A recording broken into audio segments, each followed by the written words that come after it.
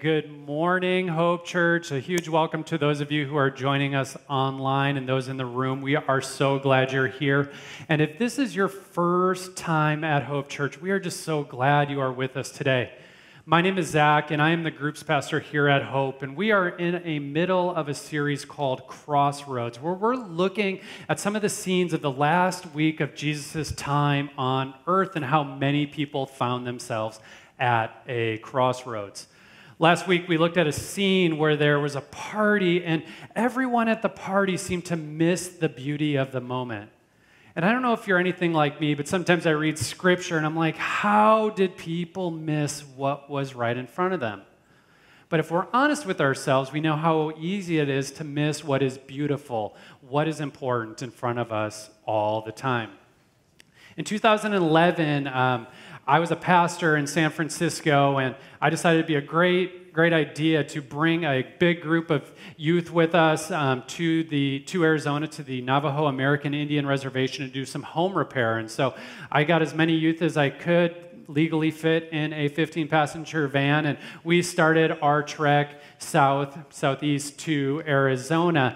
And what really helped me survive the Katy Perry and the smell of Axe deodorant that just wafted in the air was just the fact that we were first going to go to the Grand Canyon. And I was so excited because I was taking a bunch of youth who were from the city who had spent very little time outside, and I was so excited to create memories. And so we drove 12 hours to Williams, right outside the Grand Canyon. The next day we woke up early, and we got there, and we were just taking it in. Whomever's been there knows it is gorgeous. Well, it was probably just a little over a minute of taking it in when the first youth came to me and said, "Pastor Zach, can we go back in the van?" And I said, "No, we're at the Grand Canyon. We are spending some time here." "Well, when can we go back in the van?" "I want to get back on my phone. I need to text my friends. They're wondering what's going on." And I was just sitting there thinking, gosh, we have the Grand Canyon right in front of us.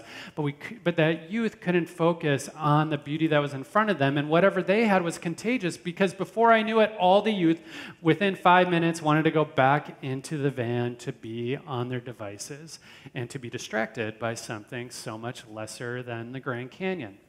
Now, we know in our society that distraction is not just a youth problem. It's something we all encounter every single day. I mean, we live in the most distracted time in world history. I mean, I know many of us, we've brought devices that are good, but distract us every single day, right? Our phones, they do a lot of great things, but the average person is touching their phone 2,600 times a day. A lot of good things that happen on phone, but we're also a lot of things that are taking us away from what's most important. And again, this isn't just a young thing. I mean, baby boomers, the boomers in here right now and watching online, on average, every baby boomer, not every baby boomer, but average amount of time baby boomers spend on their phone is 5.4 hours of screen time a day. TVs, the average home has their TV on for 35 hours a week. It's like our TVs could have a full-time job. And I'm not up here giving an anti-technology message. I love technology, but what breaks my heart is that many times when we're distracted, it's in front of the people that matter the most to us. And the thing about distraction is we are sometimes distracted by things that are really good, but just have a misaligned priority in our life. Like, I know work, for example. Work is a good thing, but we're seeing more and more people who are addicted to work. And I mean, there's some people who are addicted to not working, and that's for a different message. But work is captivating our hearts, that we bring our work home with us. It continues to be on our heart, and we can't be present even when we are not working. Yet never on someone's deathbed have someone ever told me that, "Zach, I just really wish I would have taken a few more overtime shifts. I really wish I would have worked more. If only I missed more of my kids' games to get done what needed to be done, that would have been a win." But rather, regret usually deals with missed opportunities. Not being present, being distracted from the most important relationships in their life in real time. And this is for people wherever you are in your spiritual journey. I know you experience distraction. So I mean, you can be a Christian here and say, I follow Jesus, my allegiance is to him, he is my Lord and Savior. But the moment things don't go our way, when we get news we don't want to hear, when someone treats us a way that we don't want to be treated, it is so easy to take our eyes off Jesus and start gazing at something so much lesser that just takes our time and our emotions and our heart. And Jesus is way more beautiful than the Grand Canyon, but it's so easy to be distracted. Now, what encourages me is that distraction, we're at a more distracted time than ever. Distraction is actually an ancient problem, and it's one that Jesus has a lot to say about. And I think if we got this right, how to be present, to not have distraction just captivate our hearts all the time and make us miss what's most important, it would speak deeply to the world around us. And so today we are going to be looking at a story where Jesus teaches his distracted disciples a super important lesson, both through the way that he lives and through his words, on how to be present to what's important. So we find ourselves in the Gospel of Mark, chapter 14, where Jesus is with his disciples. He's with his disciples. And his disciples are people that he's done life with for 3 years. We'll go to this one in a little bit. So we'll just go to the scripture. But he's with his disciples who he's been with for 3 years. And pretty much he spent over 8,000 hours with them doing life. They haven't just heard a few sermons, but instead they've been doing life with him, and for some reason, for whatever reason, they are not able to understand what Jesus is trying to teach them, because most recently he's been telling them that he is about to die, but they do not get it time and time again.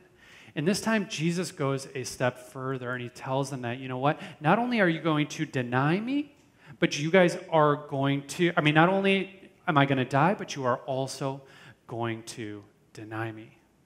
And so this is what happens. So Jesus tells them that, but then Peter responds to him and says, even if all fall away, so even if those guys fall away, I will not. So he's distracted from what Jesus is telling him. And he says, truly I tell you, Jesus answered, today, yes, tonight, before the rooster crows twice, you yourself will disown me 3 times. So Jesus corrects him. But Peter insisted emphatically, even if I have to die with you, I will never disown you. And all the others said the same. This scene is wild, where Jesus, you guys are going to disown me. And Peter pretty much says, no, Jesus, you are wrong. He's distracted, right? And then so Jesus gently corrects them, and then he comes back still distracted and says, no, fine, if you have to go that way, okay, but I am going to die with you. And then all the other disciples don't want to be up by Peter, so they're like, oh, no, we are all in it to win it. We are all going to die with you. They are completely missing it because they are distracted by their reputation, by their pride. And so going back to that fill in the blank that was up before, this is the problem with distraction. So distraction is destructive because it misplaces our priorities and our allegiances, which take us down roads we were never meant to take. And it's usually these roads of least resistance. It's like when we are distracted, we don't even know where we're going to be going because we don't even understand our surroundings. I used to bike a lot in San Francisco, and I'd go over the Golden Gate Bridge, and I always told Megan, this is how I'm going to die. There's going to be some tourist who is on the bridge who's going to whip out their selfie stick at the last second and not see me and knock me over the bridge.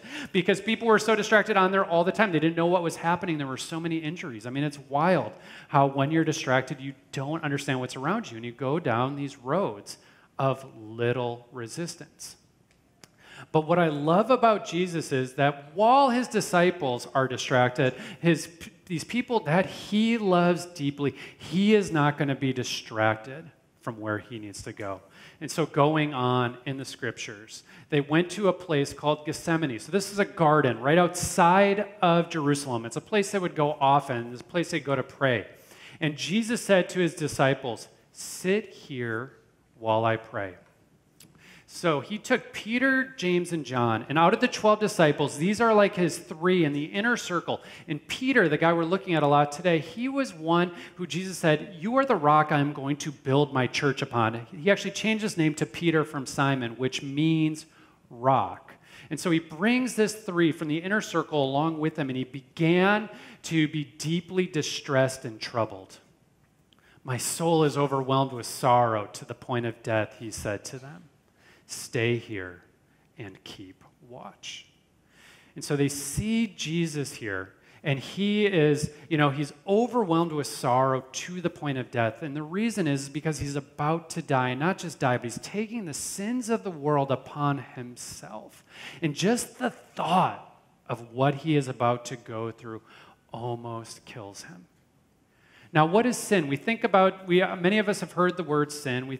It literally means missing the mark. We think about coloring outside the lines or something like that. But what is the mark that we are actually missing? And if you look in the Bible, sin is deep. It focuses deeply on relationship. Ignatius of Loyola said, sin is unwillingness to trust what God wants for me is only my deepest happiness. It's being distracted from the plans that God has for us, and instead thinking that we know what's best for us. We see this with the original sin in the Garden of Eden, where God creates this beautiful garden and says, Adam, Eve, you guys can have fruit from any tree in the garden except one. And instead of being focused on that relationship, trusting that God has what's best for Adam and Eve, they get to this point where they're distracted and they start thinking, what is God holding from me? Why is he keeping me away from being happy and being who I am meant to be? You see, sin, it's that not trusting of God, and it distracts us from all other things in life. Eugene Peterson, late pastor in America, he said this about sin. He said, sin is a refused relationship with God that spills out into wrong relationships with others. It's when we're not trusting that what God has for us is best, and we want to take things in our own hands instead of being co-laborers with God, is when everything falls apart. Our relationship with God and our relationship with others. And it affects us to our core. So in other words, sin breaks God's heart. And now what we're about to see with Jesus is about how sin is about to break his body. And so going on a little further, Jesus fell to the ground and prayed that, if possible, that this hour might pass from him. Abba, Father. So he's praying, and Abba is Aramaic for Father. Jesus is the only one around this time period who talks to God as Father, just this deep relationship, and that's how he invites all of us to pray. He says, Abba, Father, he said, everything is possible for you. Take this cup from me, yet not what I will, but what you will. See, the key for Jesus to not being distracted is to have his eyes focused on God. He brings all that he is to God and just opens up his heart to him. This is not just like a prayer of resignation. No, this is one of complete participation where he is trusting all of his emotions.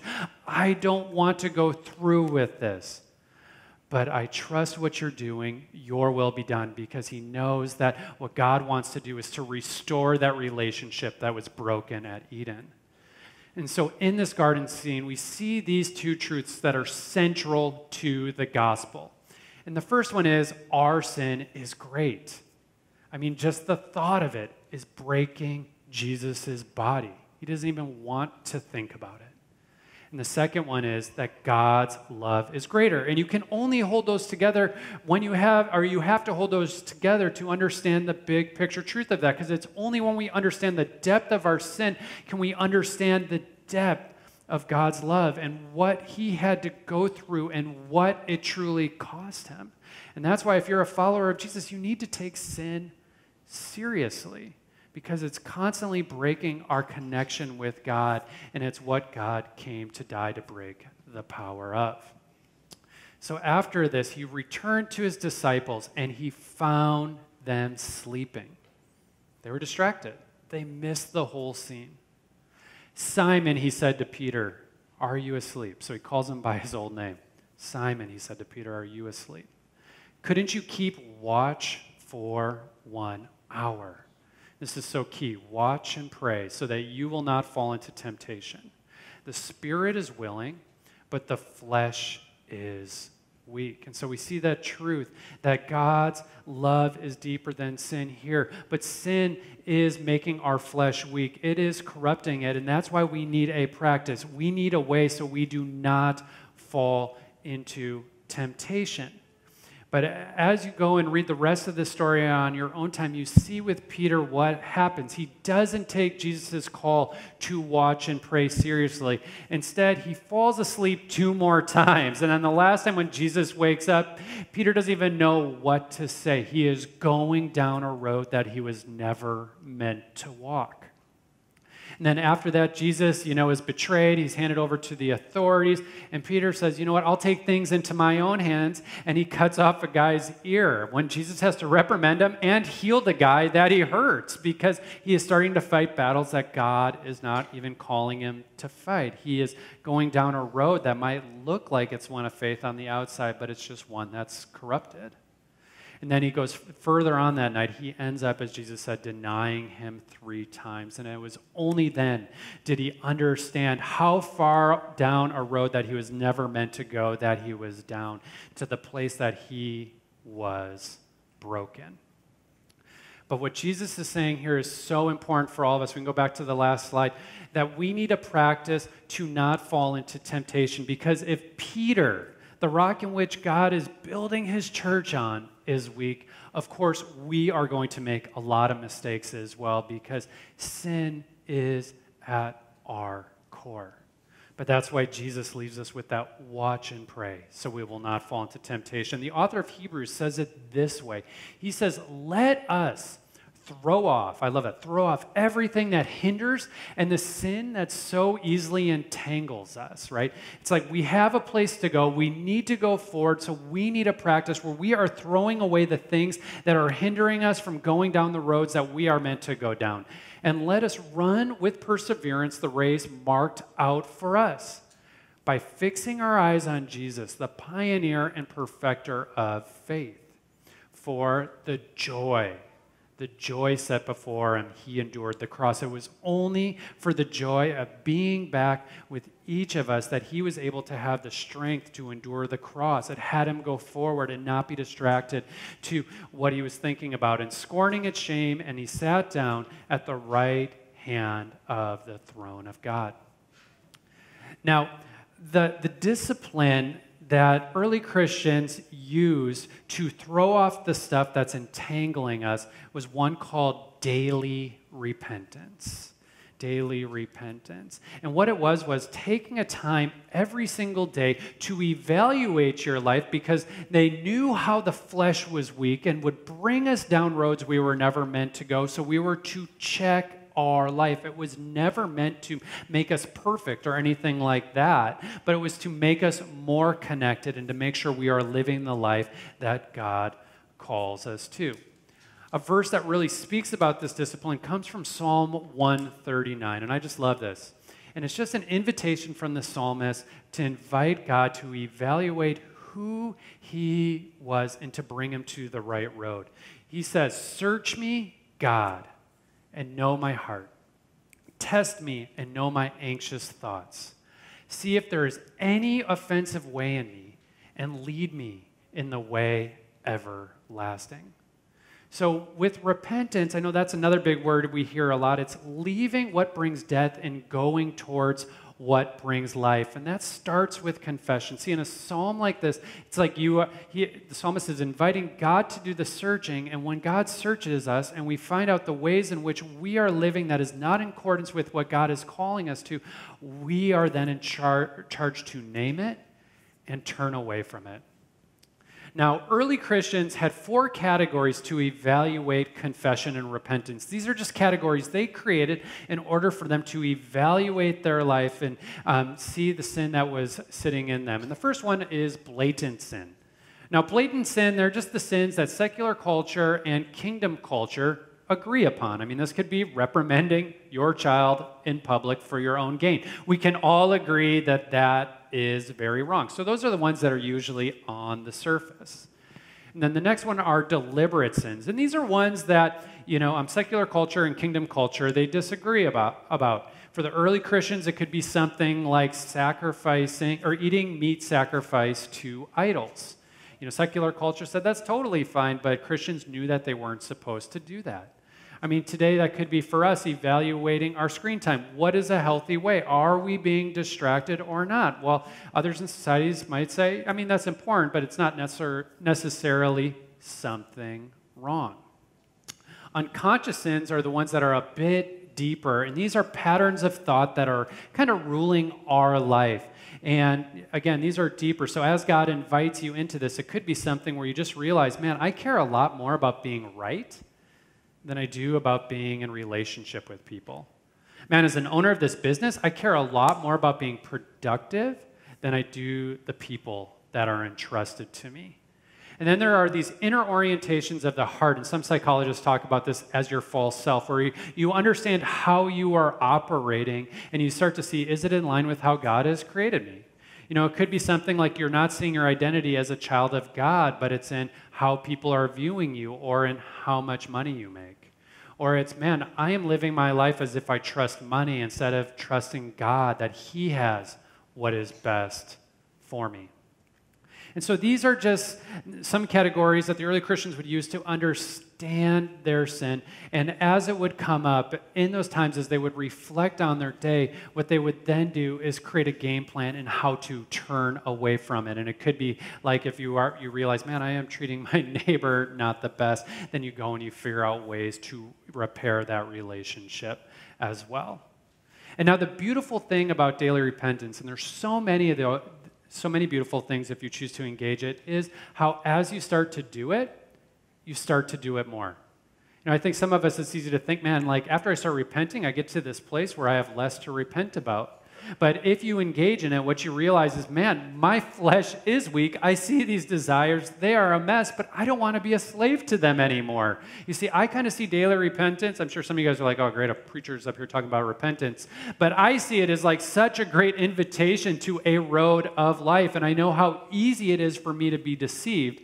And so engaging in this, I'm like, gosh, I want to throw away everything that is hindering me from my connection with God. And I only want to go down the roads that He is calling me to, and I know it is so easy to get off the right road, and this brings me right back if I choose to say yes to it. I love what Tyler Stanton, he's a pastor in Portland, says. He says the pathway of spiritual maturity, it's a descent, not an ascent. It's going deep. And a maturing community is a confessing community, not a church without sin, but a church without secrets. You see, for us as a church, we only mature at the speed of our repentance because we're not letting any false self stuff, any sin, hold us from what God is calling us to be. And not only that, we understand at a deeper level how easy it is for sin to entangle us, and we don't want anything to do with it. And we start just to have our empathy and love grow for people when we enter into this, because we don't start viewing people by their sin, and we have no place to judge because we realize how messed up we are at a deeper level. And instead, we want people to walk in true freedom. We understand, as the scriptures say, that we were all slaves to sin, and we want everyone to taste sweet freedom. Now, it would be foolish for me just to be up here and talk about that without leading us through how does this practice really work. And so I'm going to be leading us through a time of repentance. Don't worry, you don't have to talk to the person next to you about this. You're going to be talking to God, though we should be more nervous about talking to God than the person next to us in all reality. But I want to encourage, especially anyone here who, maybe they know that for a while that they have been on the wrong road, that they have been resisting trusting God within part of their life, that today is a day to turn away from what is bringing death and go to what brings life, to go to a road that was created for you before the creation of the world. Now, one of the reasons I care deeply about daily repentance is because I have seen time and time again the transformative way, the ways that it's transformed my life when I open up my heart, my wounds to God. About 10 years ago, and I could go off about a lot of my sins, but You guys can come find me afterwards in the hub if you want to talk about that. But, one thing I was really working on about 10, 15 years ago was just anger. I found that I had a lot of anger, but people didn't really know it. People would say, wow, Zach has an edge. He knows how to tell people how the apple is cut, but I was able just to hide. Well, bitterness, frustration was in me, and I kind of even started to think, oh, that's just part of who I am. That's cool. But when I was really confronted with God by it, I realized, no, that anger shouldn't have such a hold of me. What's really happening in my life is that I have little patience, that I have very little self-control, and I have a huge love deficit that only Jesus can fill. And so I started going, and some of these things, it's not like it's all easy. I'm not up here saying this process is easy. Some of those sins are a little bit stickier, and it's a little bit harder to turn away from. And I'd been living my whole life like that, so it was one that was hard to turn away from. But what first started happening in my mind is as I started to name it, that anger, when those things would come up in me, I started just to have such a strong distaste for it. I didn't want to indulge it that much anymore. And then I started to see more steps and steps of freedom as I continued to turn away from that every single day and would evaluate my interactions with people and start really naming what was right and what was wrong. Well, a few months into this, about 10 years ago, we had a good family friend come and visit us in San Francisco. We had a great time eating at some fun restaurants in San Francisco. And, after that, I didn't think that much of it. But a few weeks later, my sister called me. And she said, yeah, I heard you had a great time out in San Francisco. And I was like, yeah, it was wonderful. And she said, you know what I heard? Our friend said that you changed. I was like, what? What do you mean I changed? He said that you were just a lot more peaceful, that you were a lot more calm. And she's kind of wondering what you're really doing in San Francisco. I'm sure you can, which I thought was pretty funny, because they had no idea what I'm praying through, right? What I'm working through, what I have come to hate. But it was cool how what God was doing on the inside of me was starting to flow to the outside. And I'm so glad I said yes to that 10, 15 years ago, because I'm in a much farther place now. And I still make mistakes. I still give into it. But again, it has such a distaste for me when it comes up that I want to throw off everything hindering me from that. And because I chose to say yes to that 10 years ago, it has blessed. I've been a much more of a blessing to so many people. I've been a much better dad, a much better husband, a much better friend, a much better person, and that much more connected with God. But it only starts when we say yes. Again, Peter, he went far down that road, but it was only when he understood the depth of his sin was he then ready to get back on the right road. And the beautiful thing is that road, that path was still available for Peter, but it was only available for Peter when he said, you know what, I am going to turn, I am going to repent, and I'm going to go on the right road. And if you look at Peter through the book of Acts, through the letters that he wrote, he is a completely changed person. But it started with that yes, and what is available to Peter is available to each and every one of us. If we just say, yes, I trust you, Jesus. I trust the path that you have for me. I am going to go on your road, and I am not going to let anything distract me. And when I find that I'm on the wrong road, I am going to jump right back on, because it is the way to life. And so we're just going to do this practice together, and this is one you can do in your homes. I encourage you to do it every day. I think night's a great time because you can think about what has happened over your life or over your day when you do that. And it's just really simple. It's just posturing yourself in a place. And what I would do, studies show that if you choose a time and place, you are much more likely to do it. If you just say, I'm going to do it, there's most likely you're not going to do it. So it's so important to carve out a time and a space just to do this, just to invite God into your day and have him search your heart and see what he brings up. And when he brings things up, I encourage you to name it and go towards the way of life. And so what I'm going to invite all of us to do is just stand. We'll all stand up together. And And what we're going to do is just get into posture to receive. I like to have my hands open just because it just makes me not distracted from anything else, and then I don't have anything else in my hands to distract me as well. And I'll just pray Psalm 139 over us. Just give us some time to think. And whatever God brings to our heart, I just encourage you to take home with you and confess it to him and go to the way of everlasting. So let's pray. Oh, Jesus, we thank you so much that you are the one that doesn't get distracted.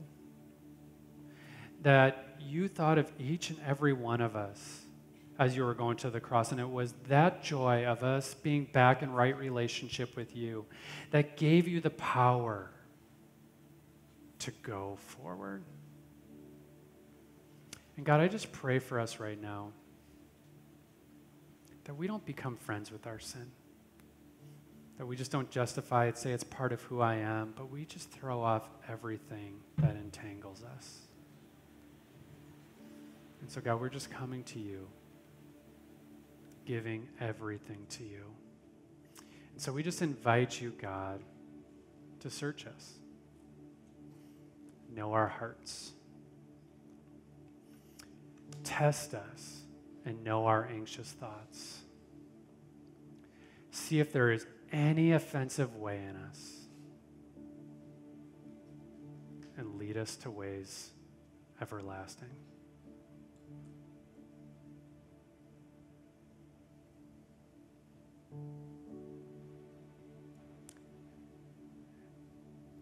Jesus, may you just give us the strength to trust you with our life.